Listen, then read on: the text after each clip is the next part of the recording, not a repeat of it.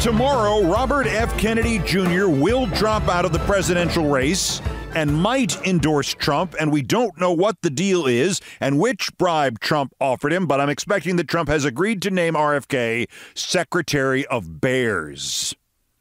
Just to mess this up further, the website The Hill reports that RFK's endorsement of Trump is being held up because his wife, Cheryl Hines from Curb Your Enthusiasm, does not want him to endorse Trump.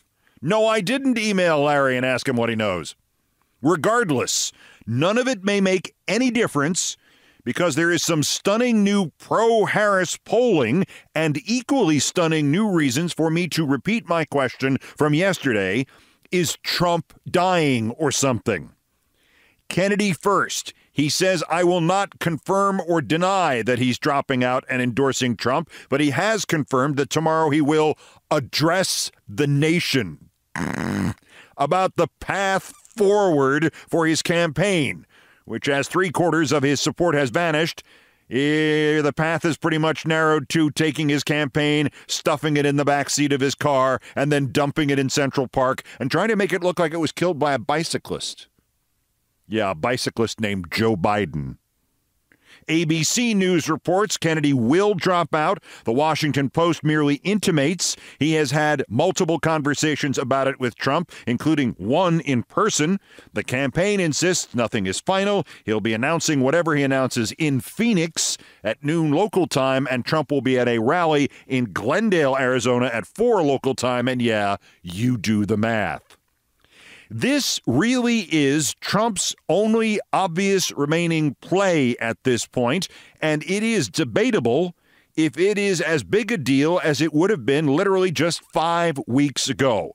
To start with, it is unclear how many Kennedy voters there are left. And of course, all the polls asked a backwards version of the question that would answer that.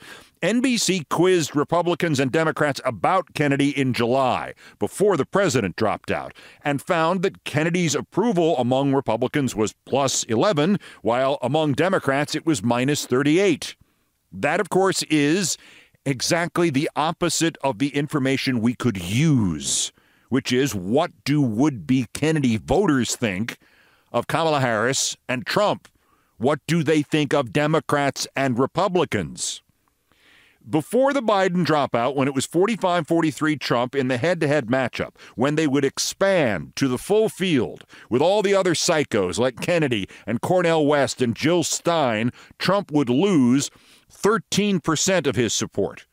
What's more, though in state after state it's clear Kennedy is now hurting Trump, the most recent national poll by Ipsos says Kennedy has been taking 2% of Trump's support, but 3% of Harris's support.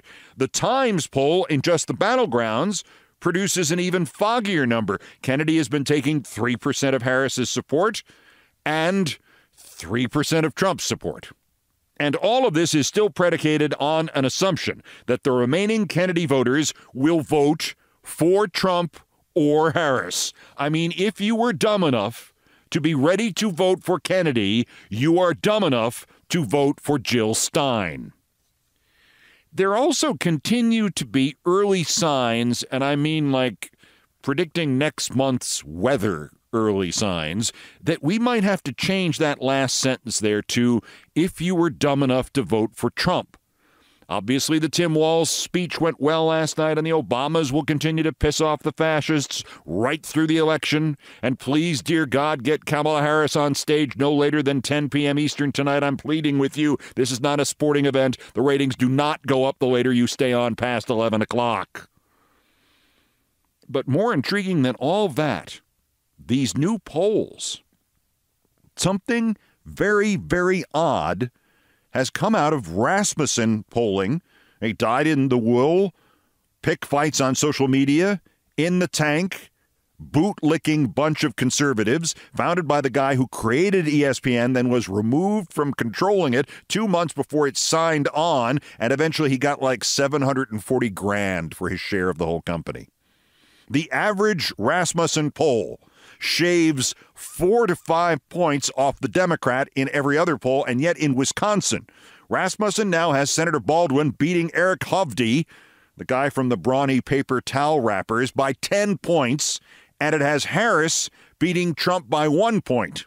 If that poll in Wisconsin by Rasmussen is accurate, the weather may be getting very dark for Trump very fast. And then the University of New Hampshire has put out polling on Maine.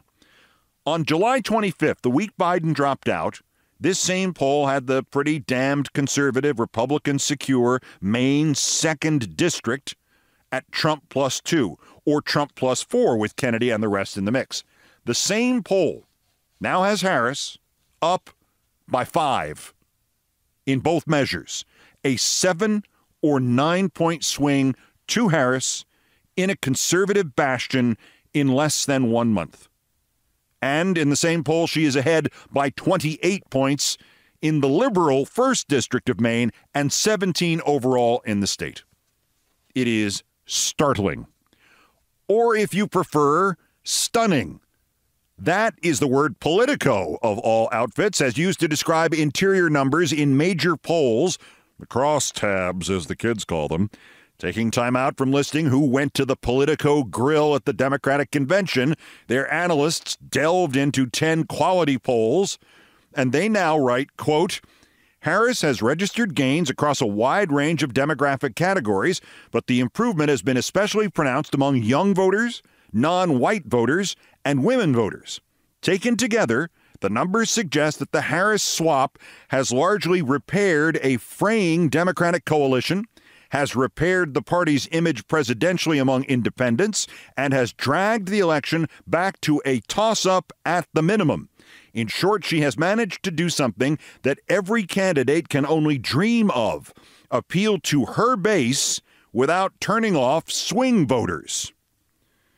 Politico cites these gains in particular: 12% improvement over Joe Biden among black voters, 6% among Hispanics, 5% growth among non-college educated, 7 points added among women, 9% among independents, 17% among young voters.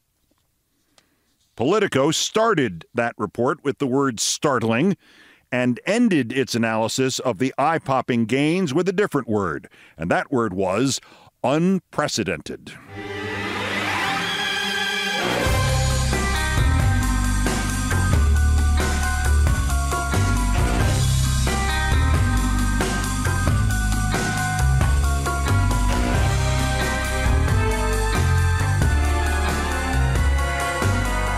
Here's another word to use about what's going on. Crazy. As in crazy gains for Kamala Harris because Trump is crazy. I don't know if this is truly the most Freudian slip Trump has ever made or the most Freudian slip Trump could ever make, but it sure feels like it. And it sure feels like it contains an admission or a plea for help or a foreshadowing or something. It is now many hours since I first heard it, and I am still shocked by it, and I'll stop with the preamble already. But Trump has gone on the Hugh Hewitt gullible hour and was, for whatever reason, unable to complete his hoary, old, anti-Semitic trope about Jewish Americans voting for Democrats. If Jewish people vote for her, and I use this expression, they ought to go out, because Kamala is a person. He left out the second half. The Trump trope is, if Jewish people vote for her, they ought to go out and get their heads examined. He left out and gets their heads examined.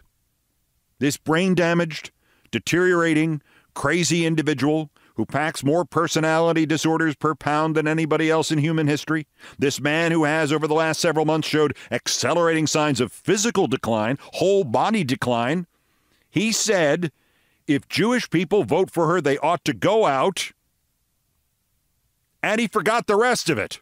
He forgot to say and get their heads examined, which by no coincidence whatsoever is what he should be doing right now, getting his head examined. Just to sell the point further, the interviewer, well, the stenographer, Hugh Hewitt, the Lars Larson of Eric Erickson's, followed up with a promotional tweet in which he gave it all away.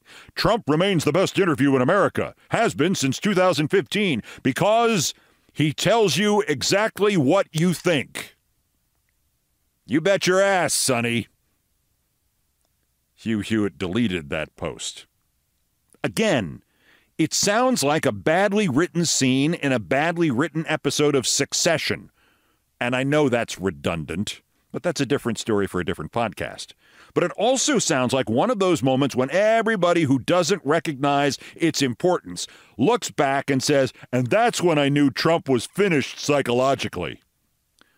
One more time on this. If Jewish people vote for her, and I use this expression, they ought to go out because Kamala is a person. Oh, Dr. Freud, if that is insufficient, everybody forgets things like the second half of their hateful catchphrases, the half that could be applied to themselves. Everybody does that, right? Trump also got back on the outdoor stump yesterday, and he announced that American generals are woke and fake, and he claims we have F-32 fighters, even though there is no such thing as an F-32 fighter.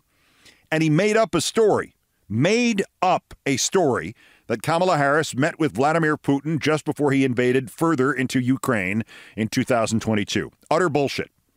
They have never met. Harris went to the Munich Security Conference in February 2022, warning Russia and warning that Russia was going to create a false pretext for invasion. Putin was not there. The closest thing Harris and Putin have ever come to a meeting is Harris talked about Putin once. This sounds nuts. Obviously, in a way it is, but in a different way, it's far darker. Between the polls and the escalating tone of absurdity in Trump's attacks on Harris, there is reason to suppose Trump and his very evil, not quite geniuses, may be shifting from bothering to even try to win at the ballot box to simply ginning up the rage and the doubt and the lunacy and the conspiracy so much that it, as they say, creates consent for him and his cooperative minions in the state legislatures and the House of Representatives to steal the election after they lose it. Thomas Edsel's column on Trump's next coup in the New York Times ends with a quote from Yale historian Timothy Snyder. I am thanking Edsall and quoting Snyder.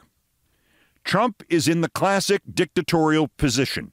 He needs to die in bed holding all executive power to stay out of prison. This means that he will do whatever he can to gain power, and once in power, will do all that he can to never let it go.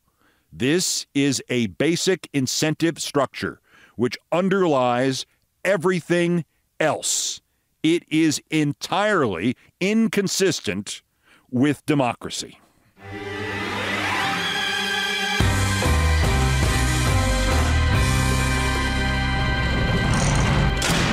So thanks to the Times for that, and damn the Times for this. From fact-check reporter Linda Q.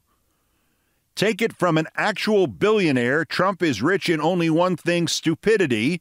A quote attributed to Governor J.B. Pritzker of Illinois at the Democratic National Convention. And the fact-check reporter in the Times writes, this lacks evidence. While Mr. Trump's exact net worth is unknown, Forbes and Bloomberg estimate that he is currently a billionaire. Obviously, we know the New York Times has no sense of humor. I mean, Maureen Dowd is considered a humorist at the New York Times. But does a hyperbolic joke now require a Times fact check so that the Times can claim it is being fair to Trump? I mean, if I ask how many times fact checkers and idiotic editors does it take to screw in a light bulb, is the Times going to fact check that and note that there is no empirical evidence that more or fewer of them would be required than of any other demographic group? Judd Legum has an amazing piece at Popular Information headlined, The Fact-Checking Industrial Complex. Just one paragraph of that, please. The fact-checking industry, got that right, has attempted to prove its objectivity by producing similar pieces for the Democratic and Republican national conventions.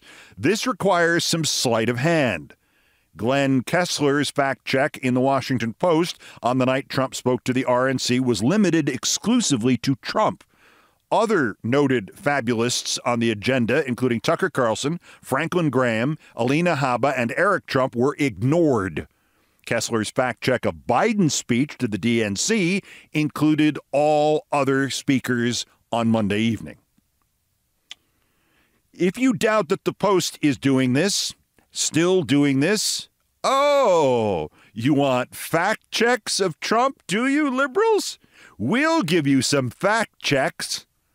Let me read you this from Amy Gardner, national reporter, Washington Post. Quote, Donald Trump says he will refuse to accept the election results if he loses again, Biden said. But that's not true, Amy Gardner writes. Trump just hasn't said that he would accept, and he has previously said the only way he loses is if the Democrats cheat. Well done, Amy Gardner. If you manage to snatch fascism from the jaws of democracy with shit like this, please do so confident that when we are then all in the Trump re-education camps, there will be a sign hanging from just your cell door reading, noted that Trump never said he would refuse to accept the election result, only that he didn't say he would accept the election result. So remember, give her 2 bowls of water a day.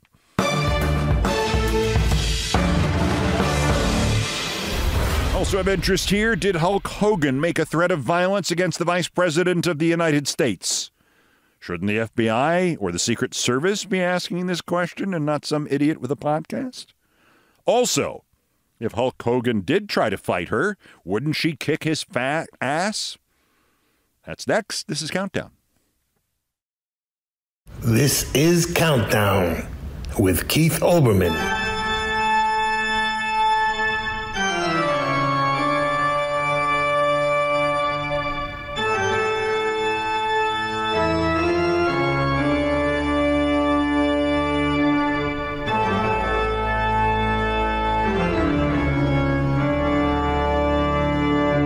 Ahead of us on this edition of Countdown, out of nowhere, my lunch guest the other day, who is not in broadcasting and never has been, said he knew the former president of MSNBC, Rick Kaplan. Rick Kaplan, who once threatened to kill me live while we were both on MSNBC. Or we were in the background. We weren't the main show. God knows that would have gotten much better ratings than anything they have now. But we were live, and he threatened to kill me and was swearing at me live on MSNBC. So my friend at lunch and I, we traded Rick Kaplan stories. Mine still wins because he tried to kill me.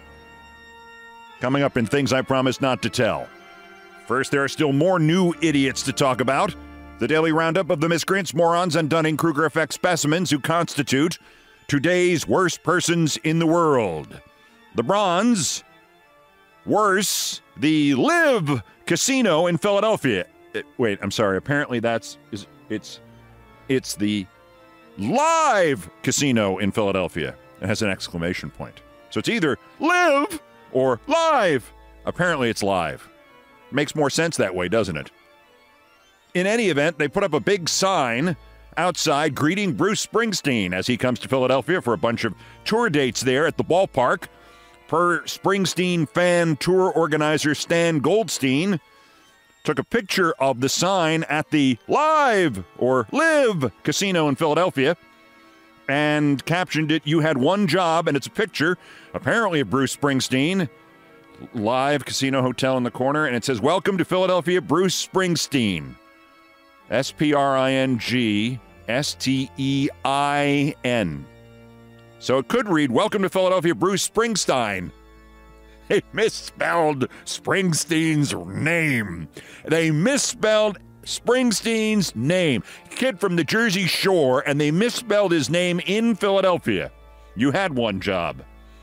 Also, it's just me, but the photo of Springsteen looks like Jerry Seinfeld. Are we sure that's Springsteen? Maybe it's some guy named Springsteen, and he's going to perform at the Live Casino. Maybe Bruce in 1977, but it's much more Seinfeld, and the look on his face is that my car on fire in the parking lot? Disaster all around. Springsteen, spelled wrong. The runner-up, worser, Rudy Giuliani, along with Mike Lindell, co-hosting Steve Bannon's streaming show on Nazi TV, or whatever they call it, Real Nazis Choice. I forget what the name of it is. The War Room. As if Steve Bannon could fit through the doorway of the War Room. And the one argument for letting Steve Bannon out of prison, and perhaps letting him out early, is so that Rudy Giuliani and Mike Lindell would not be hosting the show in his absence. Hello, I'm Mike Lindell. And by the way, wasn't Mike Lindell supposed to go undercover at the Democratic National Committee by shaving off his mustache? Because in the video, he's wearing a mustache. It's possible he has a collection of them at home in a jar, hopefully his own. He's been indicted on shaving other men's mustaches and keeping them. In any event, just a little update from Rudy, who says Steve Bannon is being prevented from watching television or streaming stuff or listening to radio or listening to his own show. And, oh, by the way, Steve Bannon is being tortured in jail. Steve Bannon, let me tell you this. Steve Bannon is not being treated the way other prisoners are being treated. His case has been moved from the Bureau of Prisons to Crooked Attorney General Garland's office. And they're calling the shots because contacts that I have in the Bureau of Prisons have told me they've been taken out of the case. So he's being, let's say, tortured. No. And he'll be out. I'm sure he'll be able to talk all about it. Right. But, boy, this election is about a fascist regime. And Steve Bannon is prime number one victim. Now, Rudy is right about this election being about a fascist regime, just not in the way he's saying. I was going to say thinking, but Rudy doesn't think, does he? And by the way, he also used the little gerbil, the little bunny rabbit air quotes around the word tortured. So who knows what he actually means. But he theorizes Steve Bannon is being tortured at the instructions of Merrick Garland in a federal prison. I wish. But your winner, the worst, Hulk Hogan, who you will recall was one of the speakers who introduced Trump on the climax night, if that's the right word for it, of the Republican National Convention. Somebody who represents, Hulk Hogan does, much of what has destroyed our culture. Not wrestling. Wrestling's fine. Lots of fictional things are fine. But the belief in the culture of wrestling, the belief that it's anything but a performance, the belief that it's legit in some way, the belief that it's dignified in some way. It's an act, and it's a crappy act. It's like the guy who announces his name as Bruce Springsteen and comes out and sings Born to Run in the wrong key. In any event, here's Hulk Hogan on his threat against the Vice President of the United States. You want to get crazy? You want me to throw more beers out? You want me to body slam somebody? You want me to body slam Kamala Harris? I said you want me to body slam Kamala Harris? You want me to drop the leg on Kamala? Is Kamala a chameleon? Is she Indian? Okay, I like it. How? I'm going to get heat for that one, brother. That was not me. That was the beers talking. First off, yes, you heard him go, how? And he thinks Indian means Native American. I mean, not even Trump is stupid enough to think that the Indian African in the heritage of the Vice President of the United States is Native American. That's how stupid this man Hogan is.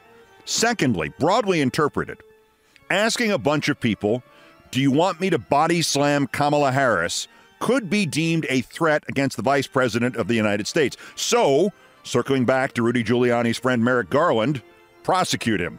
Put him in prison.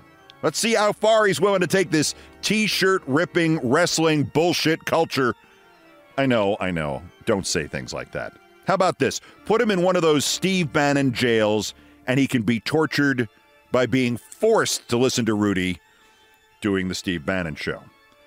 Hulk, by the way, you're 71 years old, 300 pounds, drunk, and desperately out of shape.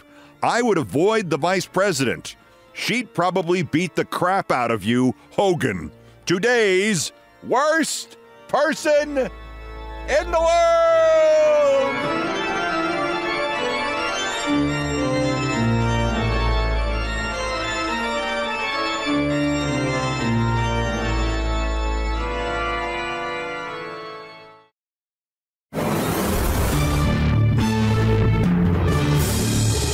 Finally, our number one story in the countdown, things I promised not to tell, and back to my favorite topic, me. How exactly was I supposed to tell the police that the man threatening to kill me was the president of MSNBC? He was chasing me through the studios. He was too overweight to run. But even though he inexplicably lied and said he was 6'7", at 6'5", this guy, his name was Rick Kaplan, and he was the soon-to-be ex-president of MSNBC, just as he was already the ex-president of CNN, he still had strides as long as my own. Plus, on that night of August 8th, 2005, I was multitasking. I was trying to mentally record everything he was shouting while also drawing him away from the live microphones of the live studio in which he had started shouting, while also fishing for my office key so I could lock myself in there if need be, while also figuring out how I would hit him if it came to that, while also trying to register the superb double takes from my colleagues past whom he was stomping like an out-of-shape Frankenstein, while also trying to suppress an overwhelming and seemingly inappropriate desire to burst into laughter, while still game planning the soon-to-be inevitable call to the cops of beautiful downtown Secaucus, New Jersey. Hi, yeah, he's trying to kill me. My boss, the president of MSNBC. Yeah, the cable television network. Yeah, exact. Down the street from the London Fog Outlet store. Yep. 1 MSNBC Plaza. I know it's a dumb address. He's about 60, 275, 280 pounds. By the way, he says he's 6'7", but he's only 6'5". Why? Why does he lie about his height, or why is he trying to kill? Right. Well, I did a commentary urging the viewers to stop smoking, and he's afraid of the mention of blood. Hello? Hello? As all of this played out in my head, President Kaplan was huffing and puffing his way through our giant studio, weaving through the news assignment area, past the makeup room, down the hallways nearing the offices of my show Countdown, and past the bank of a couple of hundred television monitors with a different face on every one of them, each seemingly staring slack-jawed at the executive, screaming threats at the only guy on his own network who got any ratings. I'll pay you back. I'll get you. I'll finish you. I'll kill you. This had all begun roughly 10 days earlier, in late July 2005. An oral surgeon who had intended to examine a growth on the roof of my mouth had instead, with one pale look, silently betrayed his suspicion that it was cancerous, and he cut the whole thing out. I was on my way to work anyway.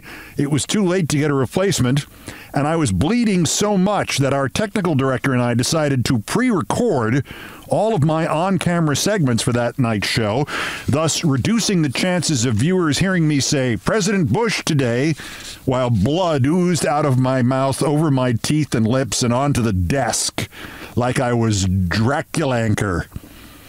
When, the following Wednesday, I got the unexpected all clear from the surgeon's office, I decided to devote some of each night's newscast to a campaign to help viewers and myself quit smoking.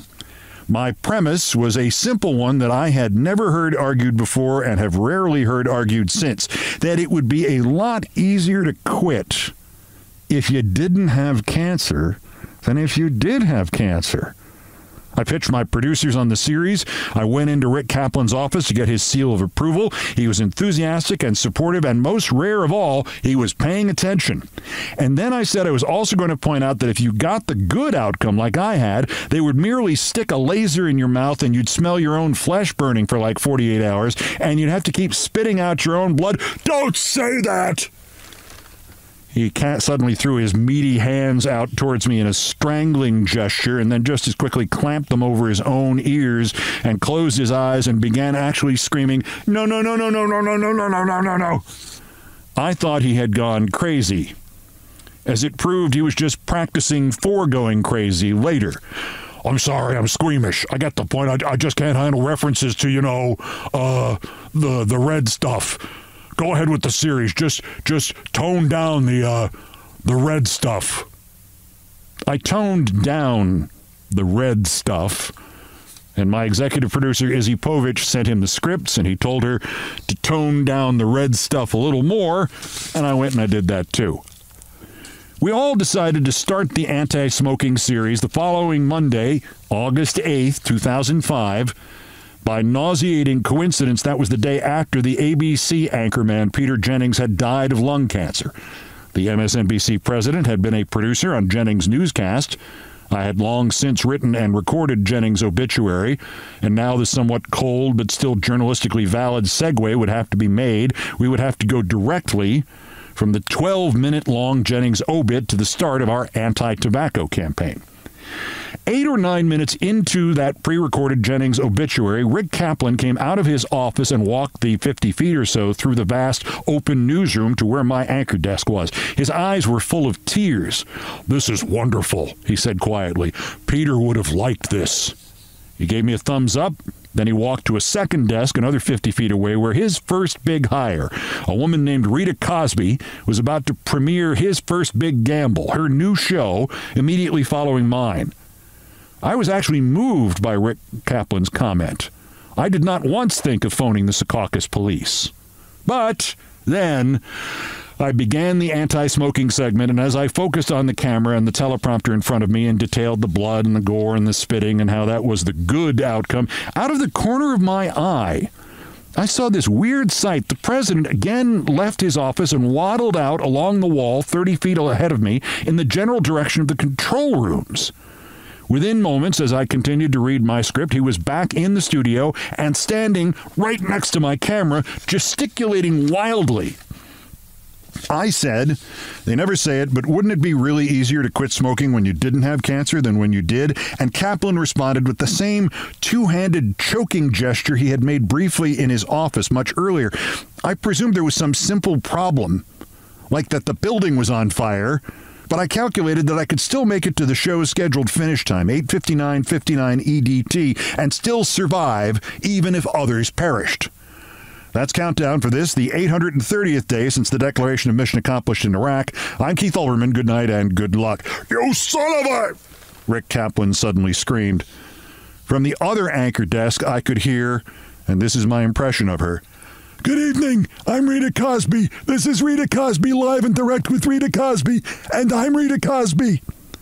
She was not a big woman, but she had a voice on her like the horn on the Staten Island ferry if it had a cold. "You are over the top. You are disgusting." My first thought was that Kaplan had forgotten that microphones 50 feet away were live during the premiere of his pet project. "Shh, Rita is on," I actually whispered to him. Silly me. "I don't give a F if Rita is on. You were told by Izzy Povich that the piece was over the top and you needed to cut it, and you didn't." I still couldn't bring myself to yell back. We're in a live studio. I did cut it. And Izzy read it and approved it, and she said you had too. And Rita's premiere is going on over there in that sort of direction. Maybe you should yell at me closer to the assignment desk, maybe? "I don't give a crap. If Izzy approved it, then she's an ass. And I can't trust her. I can't trust you. You're all idiots. I can't believe you did this to me. I'm trying to get Rita's show off the ground, and you start talking about spitting blood into a garbage can." Well, now I was getting angry. I couldn't resist. Yes, Rita is, in fact, live and direct from that desk right over there. And if you'll notice, she keeps looking over here at us, wondering why you are yelling during the first minutes of her first show. So why don't we move over here, Rick? I began to move away from him. And we're walking away from the live mics, and we're walking, and Rick and Keith are walking because the noise isn't really professional. Well, we're not talking professionals, are we? We're talking idiots. We were walking, and he was still screaming. "You're idiots! I will never trust you again!" He had begun to trot, or stumble, or whatever he was doing. "This is not over! I will pay you back, self-serving garbage! I will get you, and I'll get that a-hole Izzy for not staying here and reading that script! How many times did you intend to say spit blood into a garbage can before I stopped you?" I now realized what he thought had happened as he had gestured spasmodically at me while he stood next to my camera. I briefly let my focus shift to amazement at the fact that this guy who had been in TV news for 25 years knew almost nothing about how TV worked. I explained to him that Izzy and one of her assistants and I had gone over the script several times and taken out half of the gorier references. Then they suck at television. And since I can't trust anybody here, since they won't stand up to you and edit the script since you obviously bullied them. He balled up his fist and stomped his foot on the floor as he called me a bully. I'm now going to have to approve every piece of your copy. By this point, I was backing into the countdown work area with its array of desks and all the producers Kaplan had just insulted. I knew one of them would dial the phone when I said, call the cops and call this lunatic's boss. Did you hear me? And if you don't like it and you don't want to come into work tomorrow, that's fine too. I never did get that part. But now I had him. I crossed my arms in front of my chest slowly, like you have seen every news anchor do in every television news promo ever shown in the history of the world. I flashed as evil a slow-mo smile as I could. Oh, I'll be here tomorrow. And then I made a sweeping gesture back towards my staff, who were both, of course, literally and figuratively behind me. And so will all of them. Suddenly, at that point, for no apparent reason, Rick Kaplan's hysterics were replaced by mere confusion. He even stopped huffing. At almost normal volume, he asked me, all of who? Only at this point did I turn around to discover that my entire staff had already left the building. There was nobody there behind me. Of course there was nobody there, Izzy Povich told me later. He went into the control room and threatened all of them first. So we got on the phone back to the office to tell everybody to get the hell out of the building. She paused and laughed. I mean, we love you, but we're not crazy. Rick Kaplan's exorcism was a brief one. He began screaming again. I'm going to end your career tomorrow. I'm going to completely F you up. He turned and stumbled away from my office. Good luck sleeping tonight. I slept like a stone, and not because Kaplan had previously threatened to fire me for not leaving my father's bedside after what they thought was a heart attack to fly to L.A. to appear on The Tonight Show, and not because he'd once threatened to fire me because he didn't like my tie, and not because he had previously threatened to fire me for not doing something during live coverage that I had already done, but he thought we hadn't done because he was watching us not live but on delay on his DVR. President of a network. And I slept beautifully not because I correctly guessed this would be it for Rick Kaplan, and it was. The next day, Human Resources forced him to apologize to me, and 10 months later, his bosses fired him. Nor did I snooze blessedly because of any bravery or stoicism or fatalism on my part, but I slept well simply because of the realization that even after all of this, Rick Kaplan was still only the second or third craziest MSNBC executive I had ever worked for.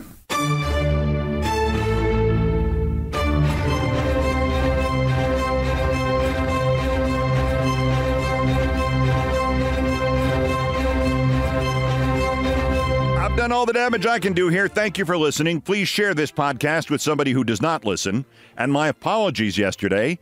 I was going to blame the fact that there was no podcast at midnight, as there usually is, and the first actual listing on Apple Podcasts was at about 8:30 or so in the morning yesterday. I was going to blame that on technical problems, but in fact, I simply screwed up. You know when they say check the boxes? I didn't check the right boxes. The thing didn't get published. I apologize. I may need some time off. Brian Ray and John Philip Chanel, the musical directors of Countdown. Maybe I can suspend myself to get a day off. Brian Ray and John Philip Chanel, the musical directors of Countdown, arranged, it wouldn't be the first time, arranged, produced, and performed most of our music. Mr. Chanel handled orchestration and keyboards. Mr. Ray was on guitars, bass, and drums, and it was produced by TKO Brothers. Our satirical and pithy musical comments are by the best baseball stadium organist ever, Nancy Faust. The sports music is the Olbermann theme from ESPN2, written by Mitch Warren Davis, courtesy of ESPN Inc. Other music arranged and performed by the group No Horns Allowed. My announcer today was my friend Stevie Van Zandt, and everything else, as usual, was pretty much my fault. So that's Countdown for this, the 76th day until the 2024 presidential election, the 1,323rd day since convicted felon Donald J. Trump's first attempted coup against the democratically elected government of the United States. Use the September 18th sentencing hearing if it happens. Use the mental health system.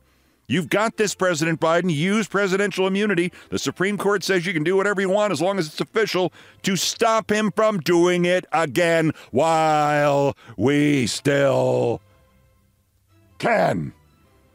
And anti-Semitic, anti-immigration, gun nut Republicans, please stop shooting at Trump. The next scheduled countdown is tomorrow. Bulletins as the news requires. Till the next one, I'm Keith Olbermann. Good morning, good afternoon, good night, and good luck.